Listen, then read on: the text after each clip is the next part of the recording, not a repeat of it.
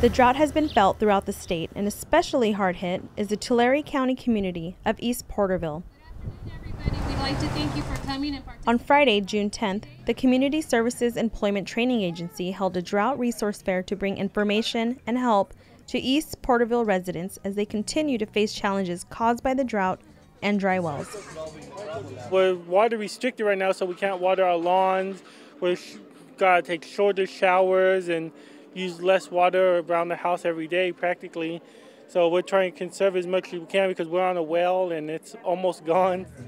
The California Department of Water Resources was at the resource fair providing information to drought-stricken residents.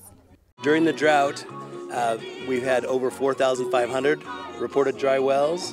1,500 of them are in Tulare County and 500 of them are right here. So we've been working on an emergency project to get water to the households that don't have water. The California State Water Resources Control Board was also there providing important information about plans in the works to help this community and offer some relief.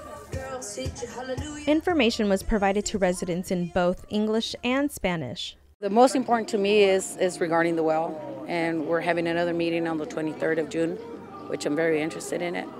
Because if I could get the city water into my property, our plans is to move back to Porterville, because my land's paid off.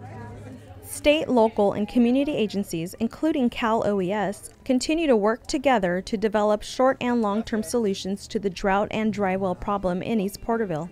California is in the 5th year of drought. Although recent rains provided some relief, the drought remains a serious problem and Californians are still urged to conserve.